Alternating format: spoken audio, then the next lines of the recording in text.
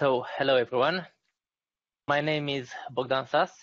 I am a principal solution architect with Siscale, and I'm here to talk to you about a solution that we at Siscale have been developing. It's called ARCANNA. It's a short name for a very long, an abbreviation for a very long name, actually. Automated Root Cause Analysis, Neural Network Assisted. Before we discuss what ARCANNA does, I want to tell you why we started work on this project. And just to give you a little bit of a background, I am a networker and a sysadmin. I started working with computer networks a while ago, a little bit over 15 years ago. And I've gone through CCNA, CCNP, CCIE. I've moved on to data center virtualization. And then it was only a small step to move to operating system virtualization, to container technologies, Docker and Kubernetes. And during these years, I've seen the same process again and again. I've seen what happens when something isn't working. What generally happens here? Somebody gets notified. You get an alert. The apps team says, nope, it's not us. It's the network guys. The network team, it's not us. The server is the issue. The server team, of course, not us. It's the app. A lot of time passes. Nobody knows where the issue is. Nobody, maybe hours later, nobody even knows where to get started on fixing that issue. And the problem here was very well pointed out by Marcel earlier. It's, I wanted to use this image. I wanted to talk about searching for a needle in a haystack, but I think Marcel put it much better.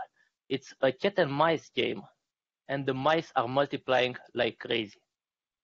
Just a few years ago, you had your physical server and you had your application. If you had a problem, it was the network, the server, or the application. Now you have the hypervisor. Now you have the container. You have the container orchestrator. You have storage that might be local or it might be over the network. You have much more places in which something can go wrong. And identifying the true culprit when something does go wrong is becoming a more and more difficult task. But we also have some very nice, very useful technology that can help us. And since I don't know if everybody here is familiar with Elasticsearch and the Elastic Stack, I will just do a very quick presentation of them. First of all, Elasticsearch started as a tool for searching through huge amounts of text.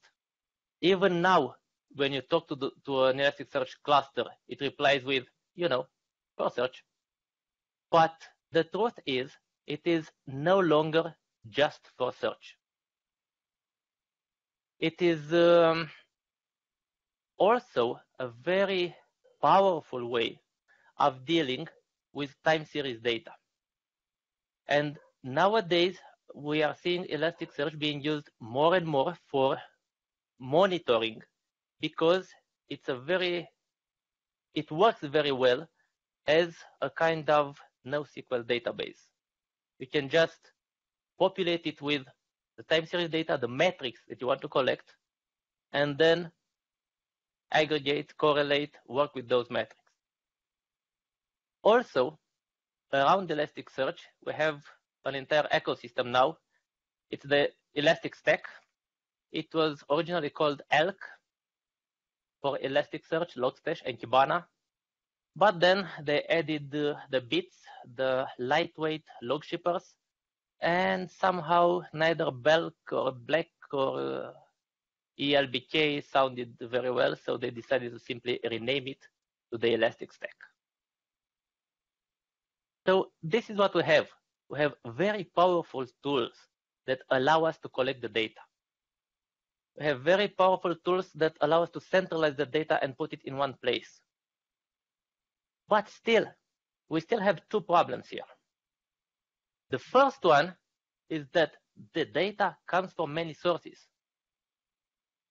If you've ever had to collect information from multiple devices belonging to multiple vendors, you already know this issue. I want to know what user has performed a specific action, and all the actions are logged. But what is the field for the user? Is it user, username, user.name, nginx.access.user_name? It's very difficult to correlate data when the fields that are being used differ between different tools and different vendors. And this is where Elastic has come up with a very nice idea. It's called the Elastic Common Schema. It's an open source specification that defines a common set of document fields for data. Once you apply this Elastic Common Schema, once all your data is indexed in the same way, it becomes easy to correlate data from different data sources. So that's one problem that I don't want to say it is solved, but it is in the process of being solved. The second problem when collecting data is this one. This is an actual demo created by the people at Elastic. It shows real-life troubleshooting scenarios using Elasticsearch for a problem that occurred in an application. It's a basic application with multiple processes, multiple microservices making up that application. And at some point, we get an alert. And as usual, the alert doesn't say too much. Poor performance on the server. From there, we go to the dashboards. And without going into the details, we start to dig. We start to look what has happened. When has the problem started? Does it have a clear start and end point? We dive in. We look at the actual server application performance monitor. We look at the response times. We still don't see a smoking gun. All the response times are very long. We switch. We go into the containers. We dig a little bit deeper. We see that there seems to be a problem with one of the containers running on one of the nodes. We go into that container and we see some spikes on the CPU usage.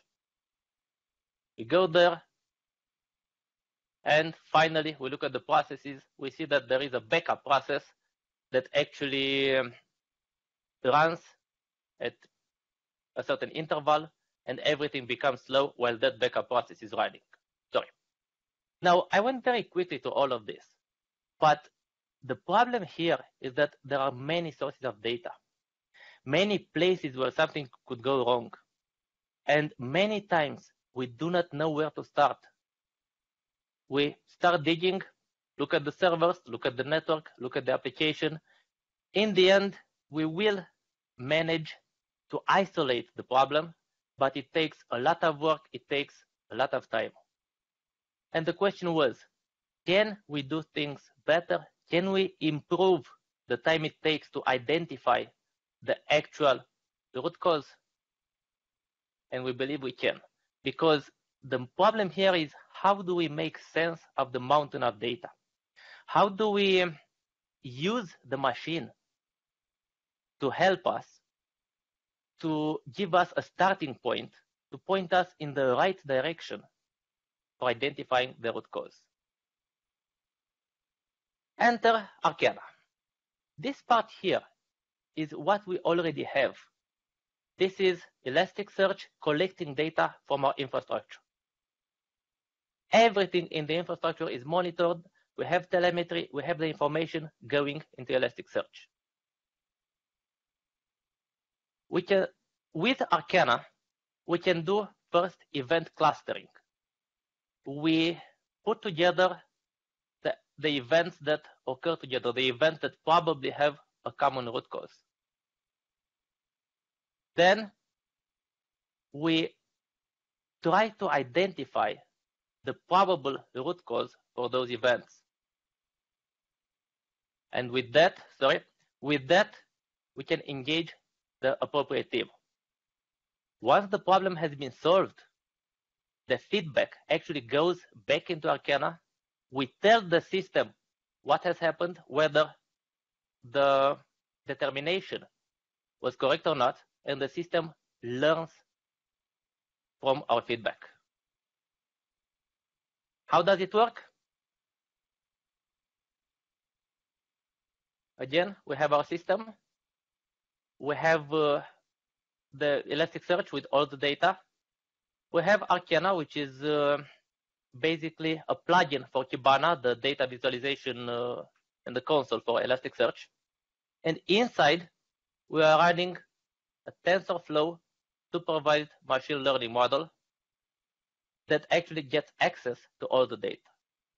So the machine learning system looks at the data and tries to identify what the root cause might be. Again, to give you the full flow,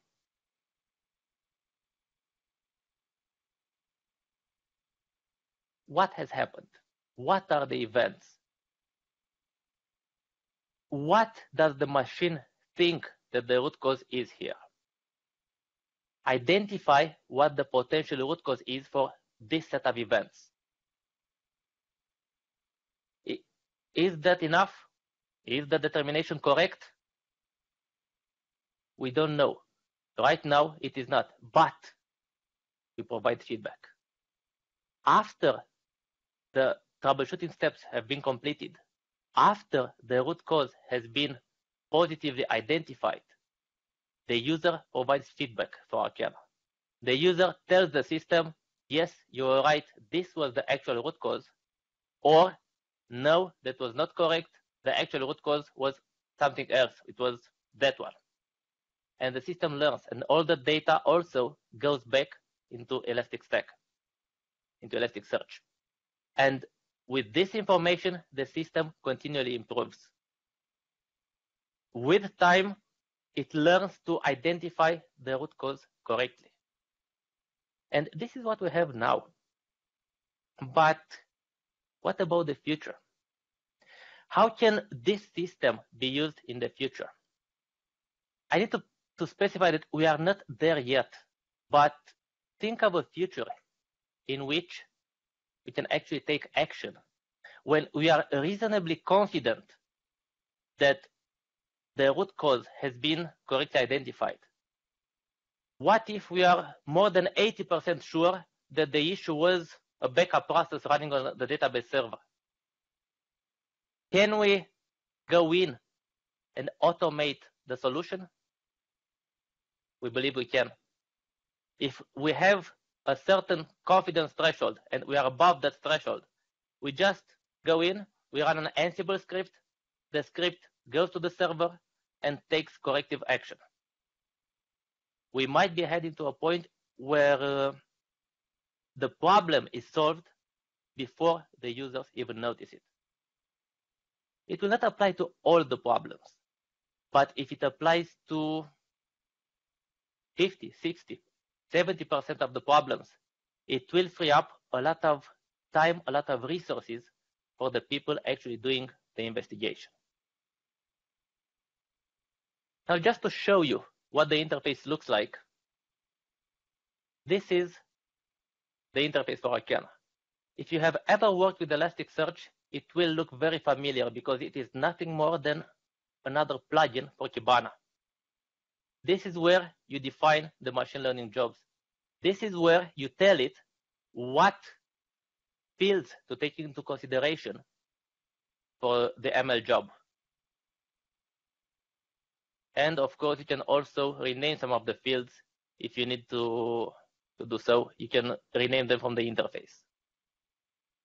The ML job starts running, and in the end, we get an output like this.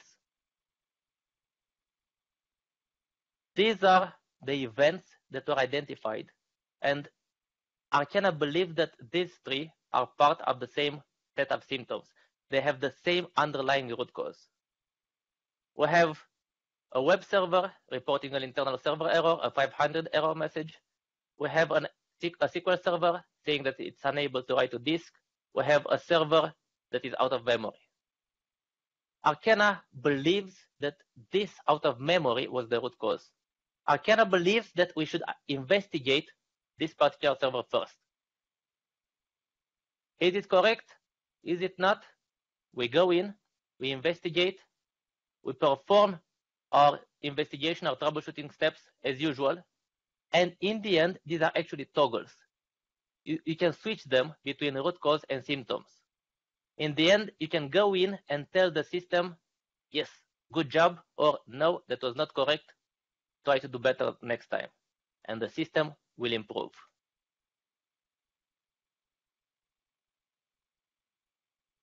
Keep in mind that there already is a level of machine learning in the Elastic Stack. Elasticsearch already has unsupervised machine learning that can already reduce some of the noise. It can detect only anomalies. It can detect when something deviates from normal. We are adding on top of that. We are adding the supervised machine learning component and the automated root cause analysis. So the tools that we have go up to step 3 that Marcel mentioned earlier. Now we are adding step 4, the automated RCA, automated root cause analysis. And of course, on top of that, you can add Flake, you can notify the correct teams. You can add playbooks for automatic remediation if the root cause identification is reasonably confident. And you can always provide feedback, and the system will learn from the feedback you provide. So that's it for ARCANNA. Of course, if anybody has any questions about the system, I will be glad to answer them. Just please don't ask me too much about the machine learning part. I am not a developer. A lot of that is magic to me. I will have to ask my colleagues who have actually written the code for that. Well, fortunately, there are a number of your colleagues that are on the call as well. So if you have questions, please raise your hand in the chat. And Marcel, if you have any comments, please add them now. Some of the developers are also in chat, so if you have any detailed questions about ARCANNA, they are the people to ask. I see Colin here in the chat with us, so I do have the people who can answer.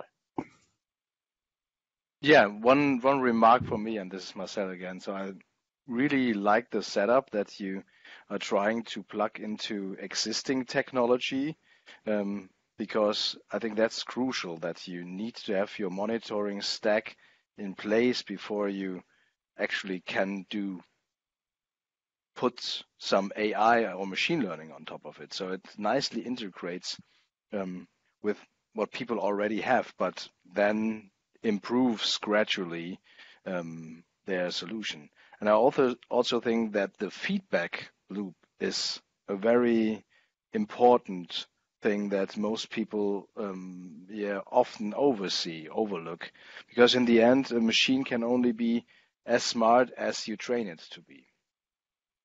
So maybe one question for your developers would be, is there a way, or did you analyze how much better the network got over time, and how much feedback was required to train it up to a certain point where it could reliably identify some of the root causes?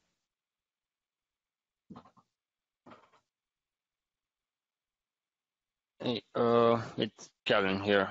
Well, currently we're not quite at that point yet, so I couldn't give you exact number of iterations. It largely depends on the data you give it, so we're not quite at that point. It's still, yeah. we're still at the start, let's say. But I do have some good news here, and I forgot to tell you about that in the presentation. This technology will be open source. And as Colin has said, everything will depend on the size of your network, the complexity of your network, the type of data you're collecting, the type of issues you're encountering, how many of them are repeated, how many of them are new, and so on. But everything, all the code will be open sourced. So very soon, you will be able to take the code, implement ARCANNA in your own network, and see whether it works for your particular use case. Yeah, that's a very, very good news. And I saw that on your other talk. Actually, one of our team members also prototyped a similar solution, and I see already some place for collaboration there. So we also plug into Elastic, and we train a model, not a neural network model, but a model of a self-organizing map to flag anomalies in log files. You're going one step further of actually pinning down some root causes. We're only looking at a stream of log file messages and want to detect something anomalous in the content of those messages. But given that two parties came to a similar design independently, I think that's a good proof.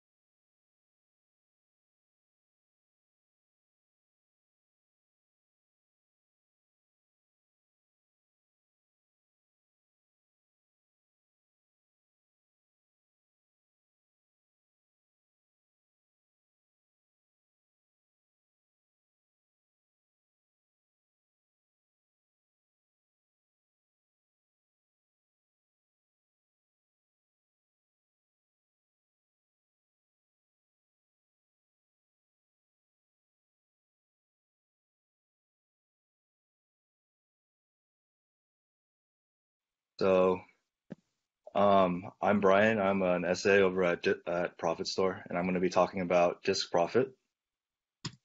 And what Disk Profit does is we use machine learning AI to predict future disk failures up to 6 weeks in advance. And additionally, we can also predict performance and capacity for up to 90 days into the future, as well as give correlation for the effects of disk failure between the node, application, and cluster. And our biggest use case right now is for Ceph. So I know that a lot of you might not be very familiar with Ceph, but all you really need to know is that it's a distributed storage system that's self-healing and fault tolerant due to redundancy, which makes it really good for big data storage. And you can kind of extrapolate this use case to all distributed clusters. Right? So in 2016, we partnered with another big company that actually presented at Red Hat Storage Day in Seattle that wanted to do a petabyte Ceph cluster for OpenStack Cloud. And they found there was 3 major stability issues with the Ceph cluster that was sort of blocking their project.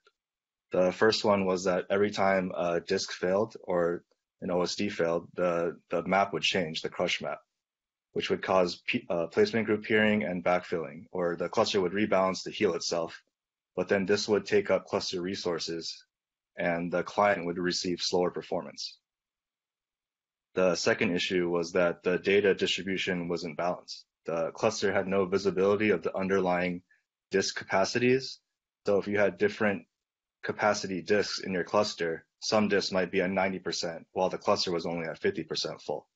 And then the user wouldn't know until one day the OSD just couldn't be written into anymore because it was full.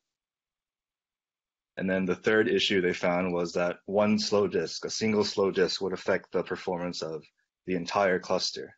And then this would just continue to drag on the performance until it was ejected because the cluster had no visibility over the health of the disks underneath. And so they proposed a solution with our disk profit prediction, which was much less mature at that time, but it essentially did the same thing. We could predict disk failures 6 weeks in advance. And then they drew out all this architecture stuff, but the most important thing is this graph at the bottom right. You can see that there's a normal workload here of around 400 or so IOPS. And then when they simulated a disk failure by just pulling a disk, they found that the cluster performance dropped below 200. So they dropped around 40 to 50% IOPS and persisted that way. It persisted that way for the whole duration of the test. So 800 minutes, around 12 hours or so. Versus with our disk prediction, you can see that with being able to know a disk is about to fail in advance, we can take preemptive measures. We can disable the cluster rebalancing, and then we can remove the disk and replace it within an hour and have the performance go back up to a fraction of the time, in a fraction of the time, right? And then the same company tested our prediction engine against 20,000 drives over the course of 90 days. And they found that we had an accuracy rate of 96% and a recall rate of 97%. And the recall rate is actually the more important statistic here. It's the number of correctly predicted failed disks over total number of failed disks. So out of every 100 disks that failed, we would correctly predict 97 of them. Okay. And then this just shows that we're already integrated in the Ceph community. We're called the disk prediction plugin. You can just enable us through the manager daemon, and then you can just use Ceph native commands to access our prediction. And so we released with Nautilus. For older versions of Ceph, you would use this one-line installation, and you can use that with Ansible, Chef, Puppet, any kind of automation software to make it simple for mass deployment. And our biggest account right now is actually in Michigan. There's 3 universities: Wayne State, Michigan State, and University of Michigan. And what their setup is, all 3 of these campuses share a single giant Ceph cluster, and they put all their research data on the Ceph cluster. So they have to make the Ceph cluster as resilient as possible. And so what we provide is just the disk predictions and allowing them to monitor the health of their disks before they fail. Right. And I'm just going to go through a quick live demo. I'm going to switch screens here. Can you guys see my web browser? Yes. Okay. So what we have is just a simple software as a service cloud login. When you go and you see a dashboard, and it just gives you a really quick overview of how many disks are being monitored, how many are good, how many are bad, are going to fail in less than 2 weeks, less than 6 weeks. And you can go to the disk health list here to get a list of every single disk that's being monitored. And then you have all the unique identifiers and which node it's on, the size, the serial number, the vendor, all over here. Oh, sorry. All over here, so you can see that, so you can easily identify the disk. So, yeah, so this would be where you would go for the disk details. And then we also, I alluded to it earlier, we also have prediction for capacity and performance. So over here, we have the cluster capacity, but we also go down to the OSD level. I'll just use pools because it's more interesting. And then we can predict future capacity for up to next 90 days. But of course, this depends on how much data you have. So the general rule of thumb is for every cycle that we predict, we need 3 cycles of that data. So if we can predict 10 days into the future, we would need 30 days of data. Right. And yeah, that's about all we do. That's the end of my thing. I just have some screenshots. Awesome. Thank you. This is great. The other thing, can you maybe step over to where that Ceph plugin is for disk protection, so that we have the URL in front of us while we're. Oh, yeah. Okay. Actually, I can just go into it in my disk prediction. I didn't realize that it was a plugin already to Ceph. So yeah, that Ceph is near and dear to our. We work with Sage, the creator of Ceph, and he got us in there pretty quick. So pretty good. Great to know. As we've got a lot of Ceph folks using Ceph and here at Red Hat and elsewhere. So yeah. All right. So one interesting thing to note here is that you can run the prediction in the cloud or local. So you could also run this setup in a completely non-software as a service environment as well.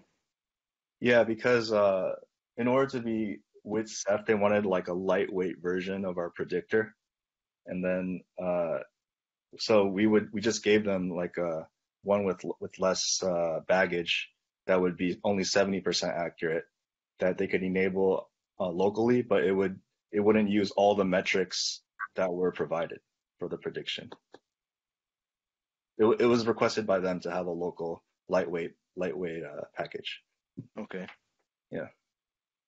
So once again, I'll unmute all, and if you have questions, please ask them. I'm going to switch over and share my screen. Okay. So I have the notes here. Share. And you may all notice that I've added as many names as I recognize from the chat into the attendees list. If I got your affiliation wrong, please pop into the HackerMD, the HackMD notes and correct me.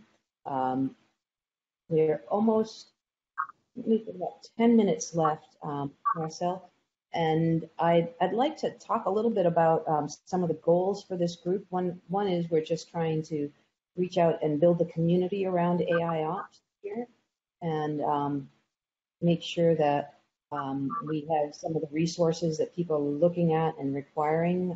So thank you both, Bogdan and Brian, for sharing your insights and your tooling. It's a great start.